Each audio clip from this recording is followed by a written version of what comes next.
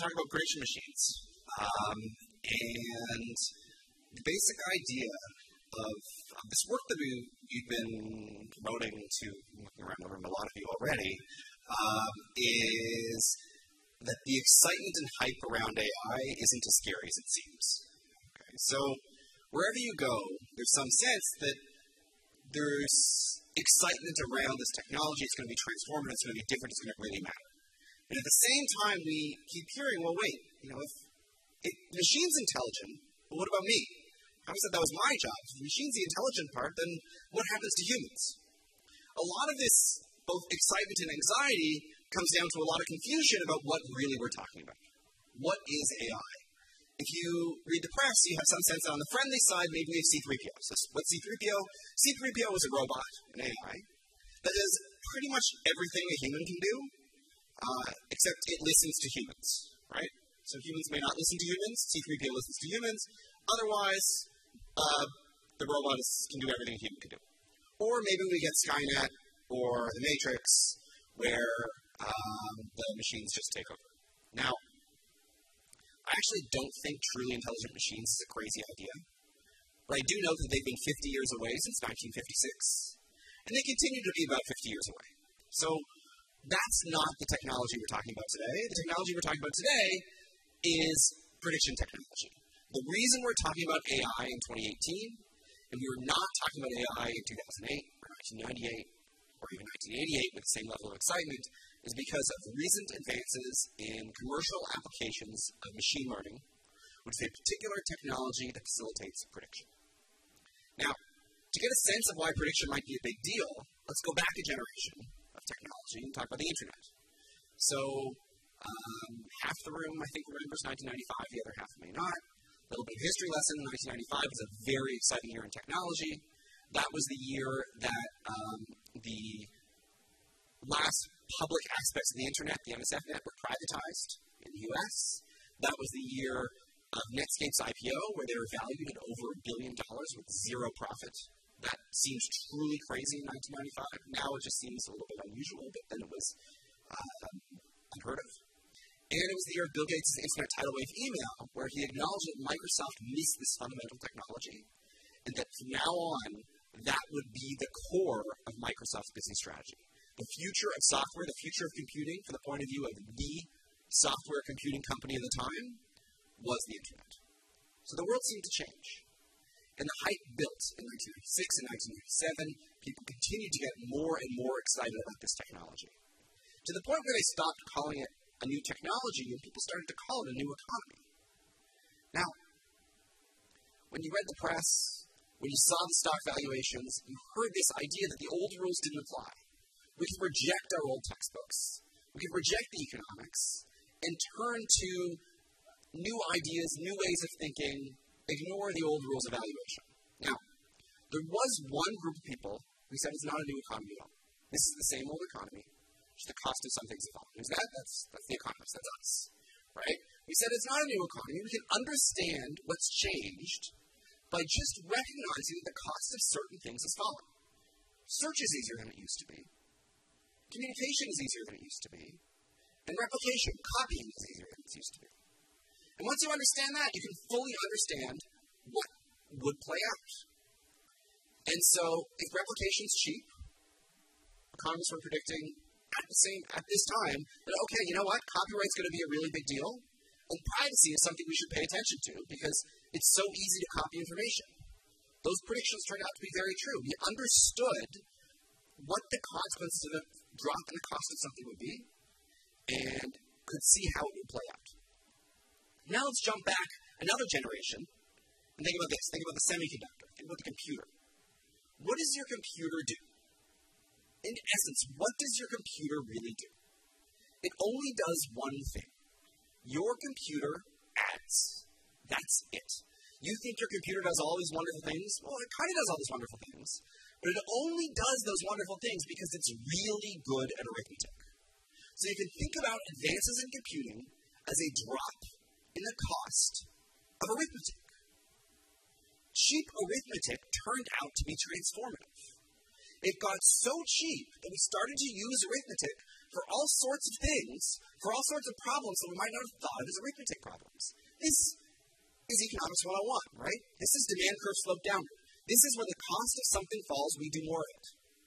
In this case, because arithmetic is so transformative, such a big deal, when the cost of arithmetic fell extraordinarily, we ended up finding extraordinary applications for arithmetic. Now, the first applications for machine arithmetic were the exact same as the first applications for human arithmetic. We had cannons, fundamentally, in World War II and the immediate aftermath, and they shot cannonballs. And it turned out to be a really difficult arithmetic problem to figure out where those cannonballs landed. And so we had teams of humans, who we called computers, right? In the movie Hidden Figures, you saw these people. They were computers. They were humans whose job was called computer.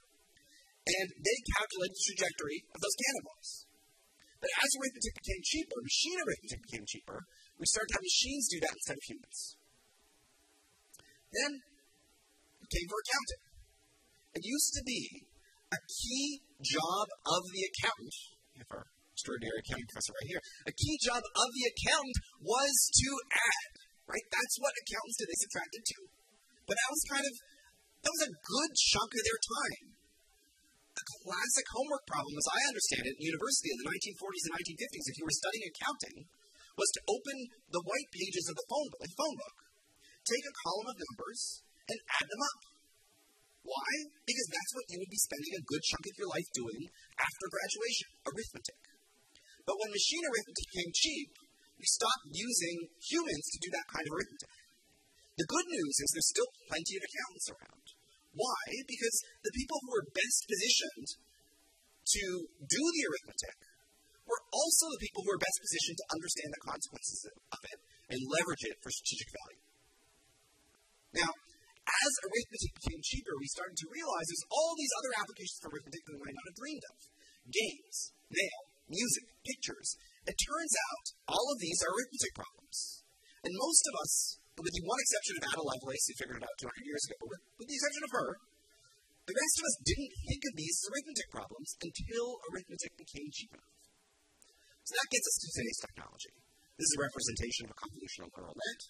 This is one of the technologies underlying the current excitement around AI.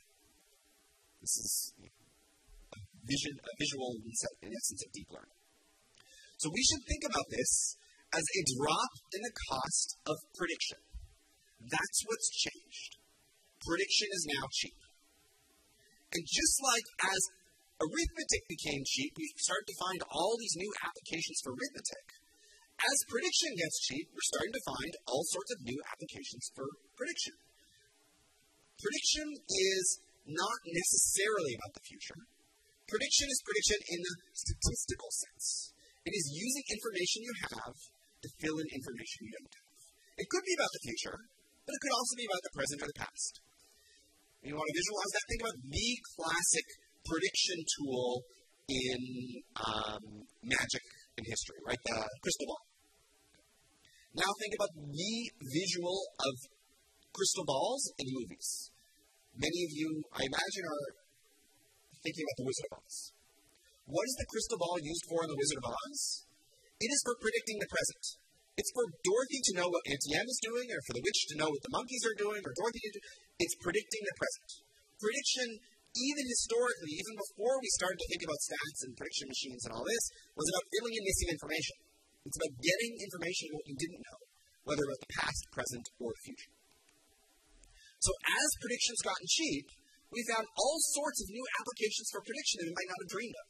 Okay? We started with the old-fashioned applications. You walk into a bank, you want a loan, the bank has to figure out if you're going to default.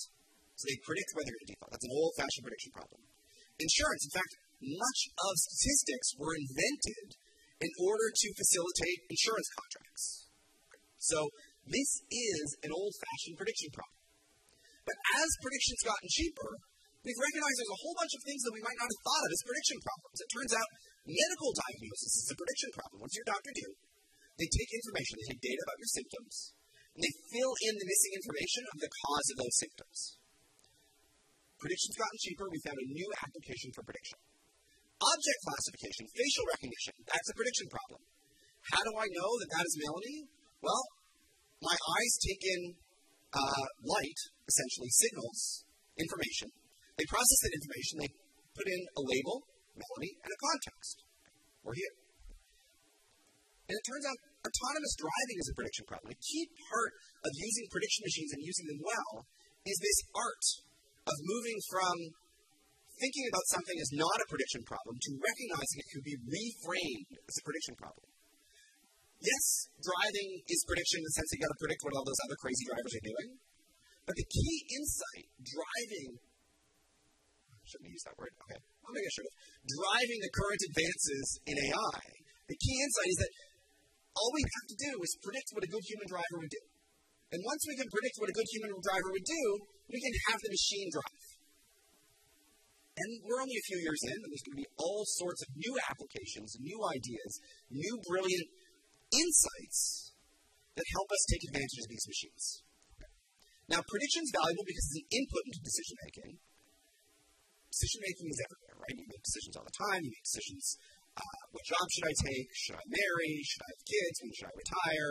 And you make small decisions like, should I scratch my face? Should I write that down? These sorts of things. And so decision-making is everywhere. But prediction is not decision-making. And so when we try to think through what are the opportunities for humans, for our jobs, and what are the assets that are valuable to our organizations, we need to recognize these other aspects of decision-making that are now going to become more valuable because prediction is cheap. So just like when coffee gets cheap, cream and sugar become more valuable, we need to ask, what are the cream and sugar for prediction? So Econ 101 concept number 1 is demand curve slope downward. Cheap coffee means we buy more coffee. Cheap prediction means more prediction. Another thing to recognize is cheap coffee means cream and sugar become more valuable. So what are the complements? What's the equivalent to cream and sugar for prediction? And one of the key aspects of that is something we call judgment. So here's our anatomy of a decision. There's prediction at the center. That's the title of the book, Prediction Machines. There's different kinds of data. There's the action. And now I want to talk about judgment, which is a key thing that humans can be doing. So what do we mean by judgment?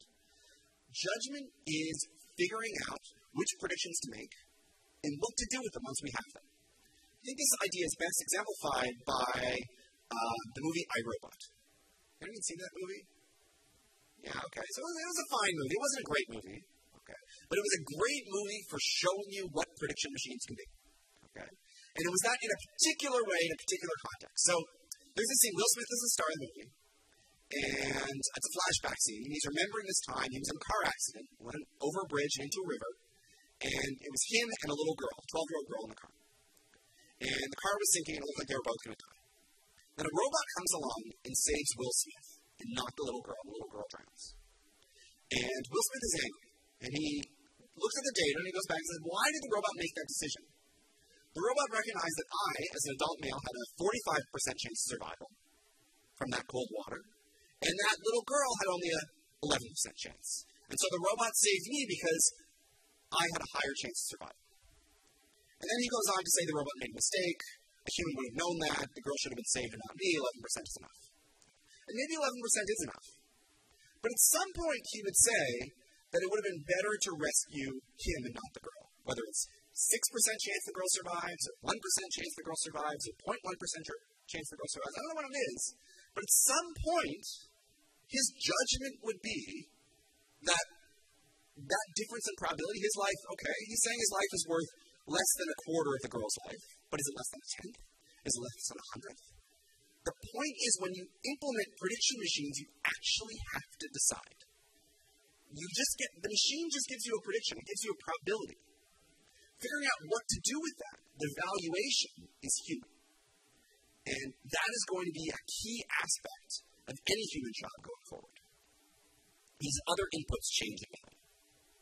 Now, in the book, we then go on to talk about, once you think about this reduction in prediction, in the cost of prediction, and the magazine article as well, I should add, how does this change firm strategy?